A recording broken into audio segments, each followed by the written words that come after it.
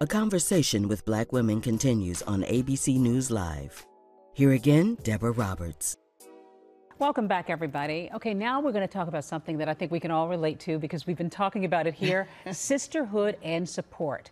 As mothers, whether you're single or partnered, oldest daughters, therapists, we have a lot of responsibility and acquired weight on our shoulders. So the big question is, who do you turn to for support? Because you've been talking about how we got to get it out, but we also need support too. So do you all have girlfriends, sisters? Who do you turn to, Marline? Yeah, so I turn to my mother. That's one person I could say I could start with, and also a lot of my close girlfriends.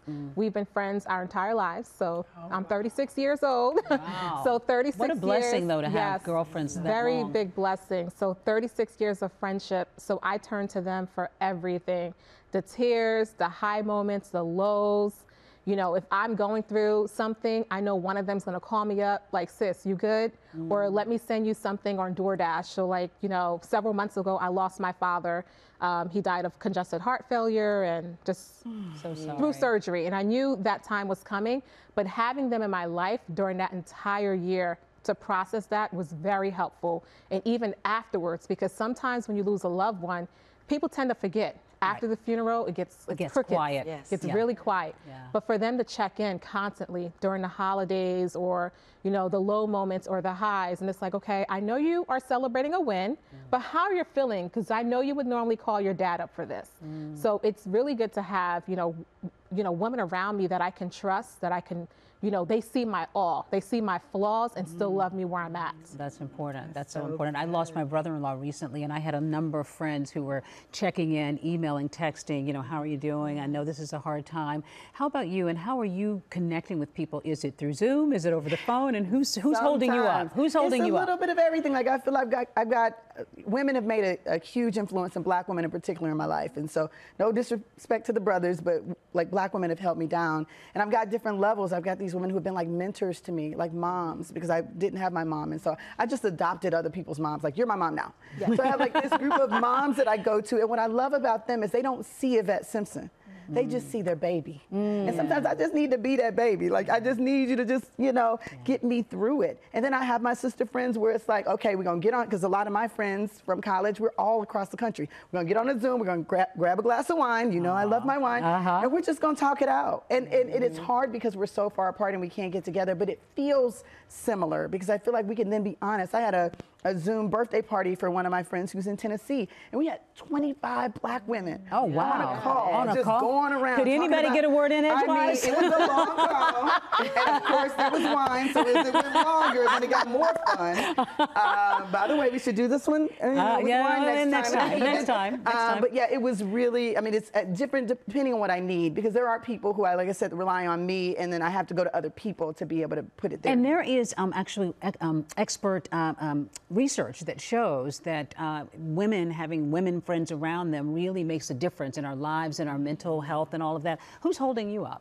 So interesting. I have like such a wide variety of women that live around that are in my circles. I have my professional friends, I have my old friends, and I have my male friends too. I have a lot of friends in my life.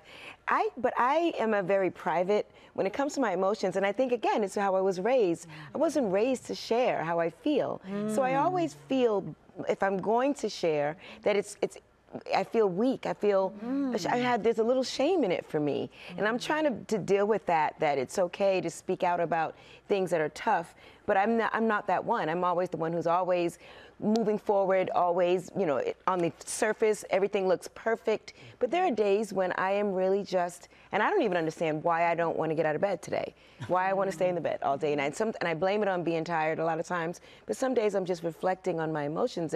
But I will talk to my daughters. My daughters are wonderful supporters.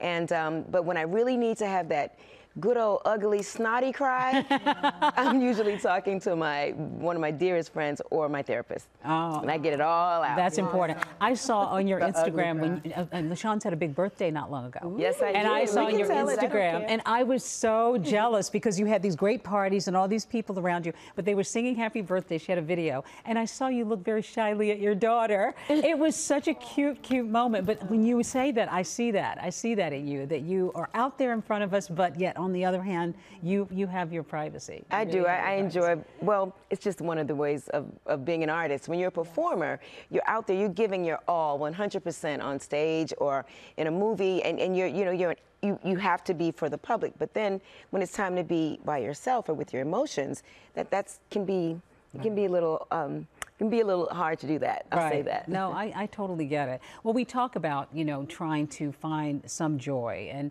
I mean, obviously everything is not just, horrible and awful in all of our lives, but trying to find that moment and trying to find that lift, I think is so important to all of us. And I feel like that's what I'm coming out of this pandemic with. I am determined to try to find something to try to celebrate every day, whether it's like a little flower, how pretty, and if any of you follow me on Instagram, I'm constantly putting flowers on there, but I love flowers. And my mom always said, give me my flowers while I'm alive to smell them.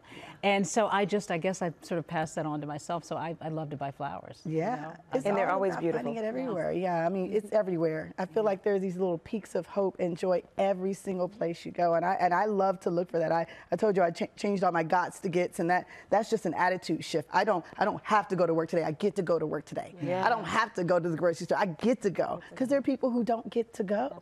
And so that shift, waking up in the morning and saying, thank you, Jesus.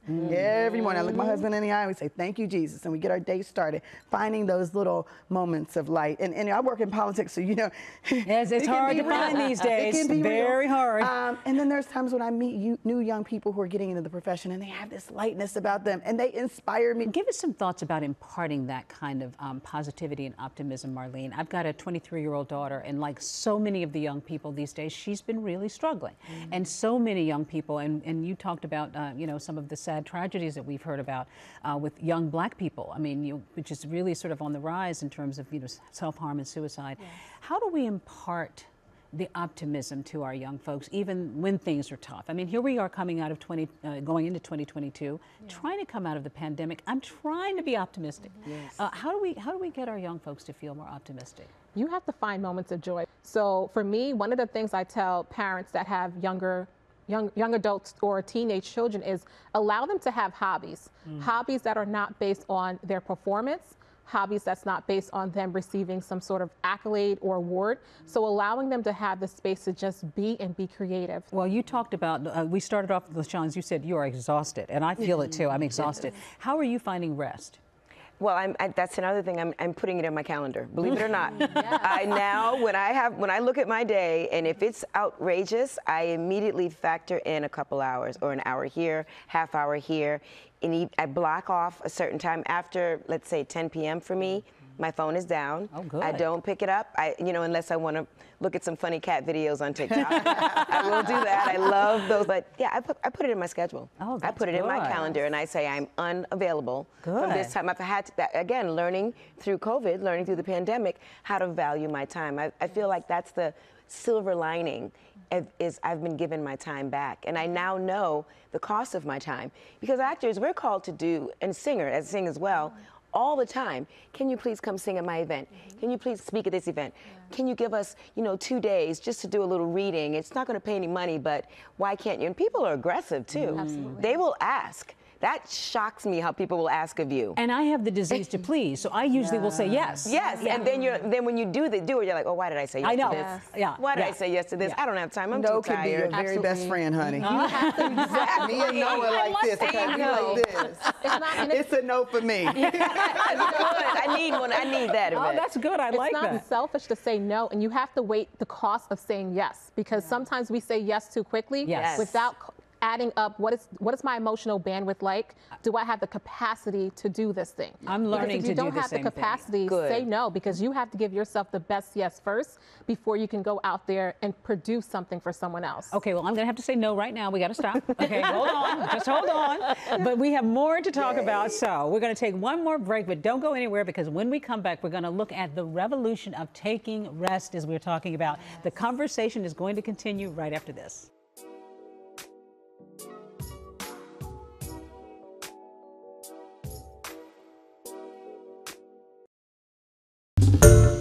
Hi, everyone. George Stephanopoulos here. Thanks for checking out the ABC News YouTube channel. If you'd like to get more videos, show highlights, and watch live event coverage, click on the right over here to subscribe to our channel. And don't forget to download the ABC News app for breaking news alerts. Thanks for watching.